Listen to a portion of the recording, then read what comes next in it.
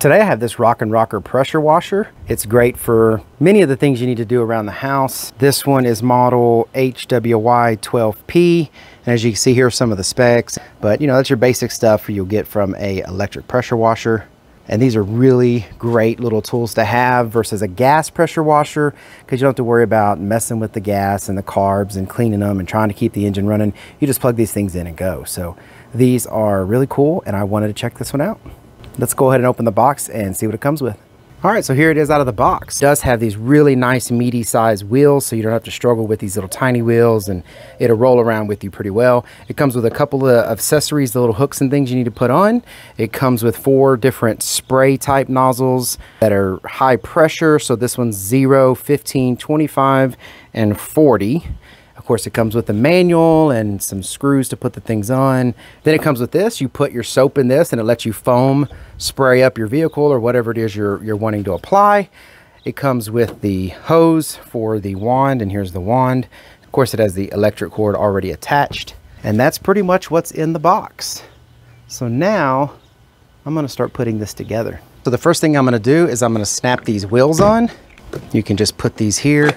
You slide them up in.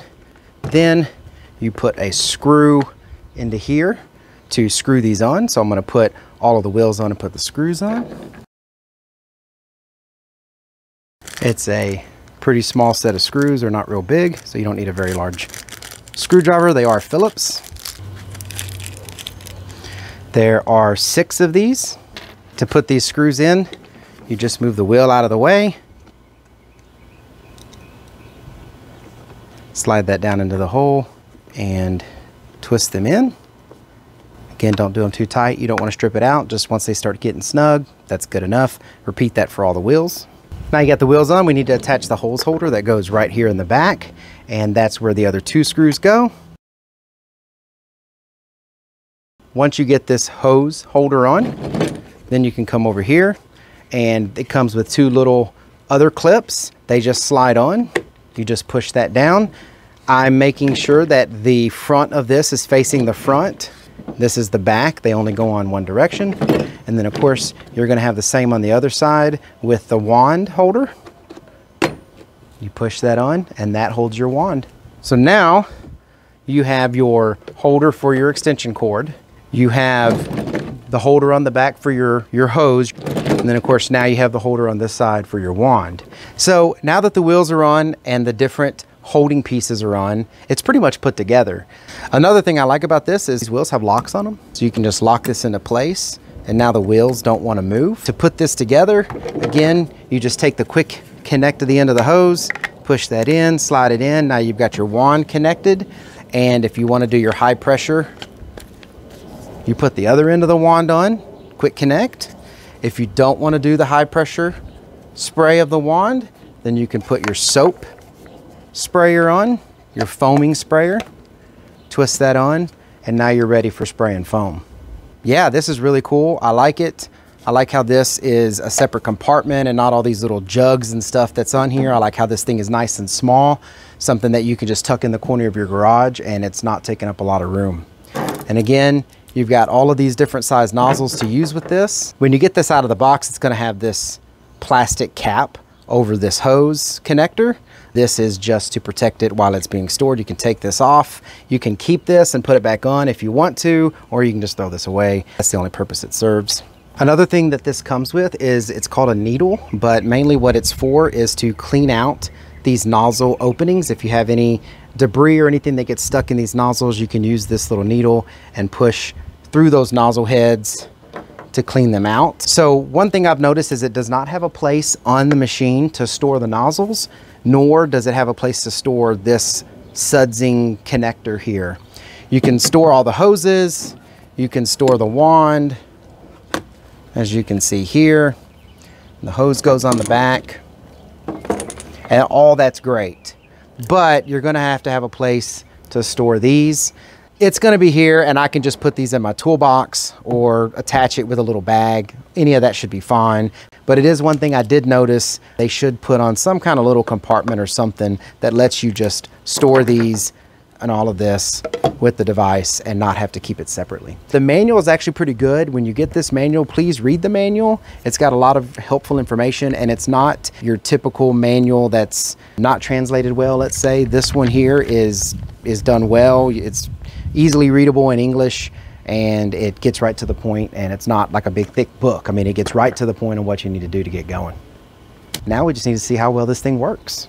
I'm already over the fact that it doesn't have a little place to hold this. I'm just gonna hang this little Ziploc bag above this in the garage.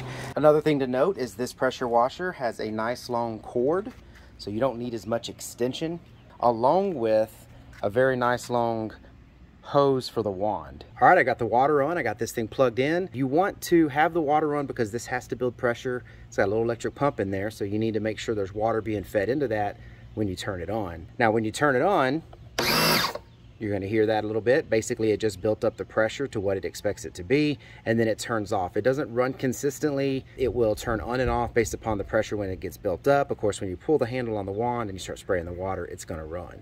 So again, it comes with 4 different nozzles. You're going to have a 0-degree nozzle. This one is going to have a straight stream, and you need to be very careful with this nozzle because these are the kind of nozzles you can etch your name in your cement. If you're not careful with it, it'll just blast your cement away. So I'm going to start with the 0-degree and let you see what that looks like. These are pretty universal fittings. So what you'll find is when you come in here and you put this in, this is the quick connect. But this will also work, let's say if there's other attachments you buy for a pressure washer, these are pretty standard. So let's go ahead and try this 0. All right, so this is a 0. I'm not gonna get too close to the cement because I don't want to tear it up. But as you can see,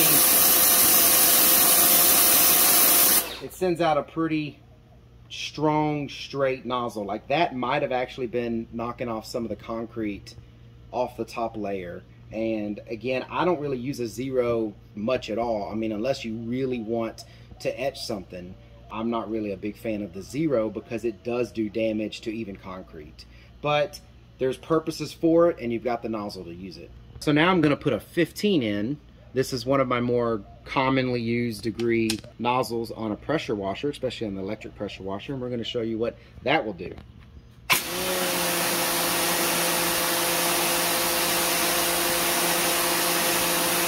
You can get closer with it. This one is still strong enough to tear up some concrete if you get way close to it. So, you know, at least be 6 inches or so away. But this one is really good at getting like this, you know, dirt that's been on here for years coming off of the gutters. This is something that we would get rid of typically with a pressure washer. So this is a good nozzle for things like that. Let's try the 25. And again, these are pretty simple. It's kind of like an air compressor hose if you've ever used one of those, but you just pull this sleeve back and then you push in the nozzle. So I'm going to use one finger to pull the sleeve back, and I'm going to use my thumb to push it in, and that's it. You know it's in there. Try to pull it out. It's a quick connect. It's really easy to use. So this is the 25-degree.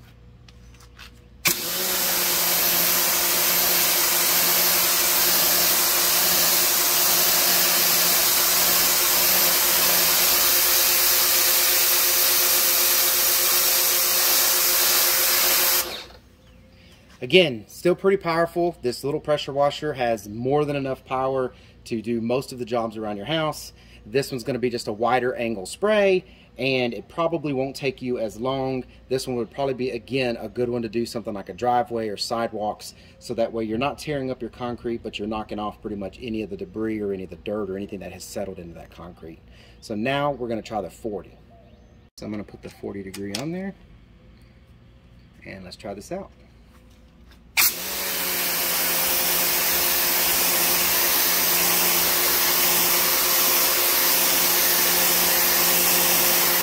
So as you can see, even close enough to the concrete, this will do a really good job knocking that off. But when you're washing a car, let's say you're over here, you just come back a little bit here, and as you can see, that's just barely knocking off the top layer of the dirt. This one's going to be good enough and wide enough to where If you want to wash your car and you don't want to tear it up, again, we wash our RV with our other pressure washer. That's actually one of the main reasons we bought the other one that we had, was to wash our RV. And you really need to be careful with stickers, things of that nature. But with the 40-degree on there, and if you step back far enough from whatever it is you're washing, you should be pretty safe with not knocking off emblems or stickers or damaging any kind of paint. All right, so now I'm going to test out the foaming spray head. And to do that, you don't use the end part of the wand. So you, again, just like you assembled it, you push it in and turn it, and the end part of this wand comes off. Then you get this soaping head, or spray head, or foam head, whatever you want to call it. You put it on like this. Okay, so now there is a hose in here. You fill this up, and there's a little suction hose that's in here. This has some car wash soap in it, and then of course it's going to mix and spray with this wand, and it should foam pretty good. Let's see how it does.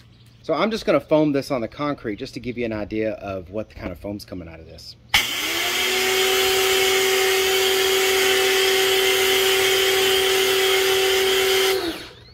Now, this attachment's cool. I don't have an attachment like this. Like I said, we have another electric pressure washer. It did not have this foaming attachment at the end. I think this is actually really cool because we do like to foam up the cars with soap and then wipe them down before we come back and pressure wash it off.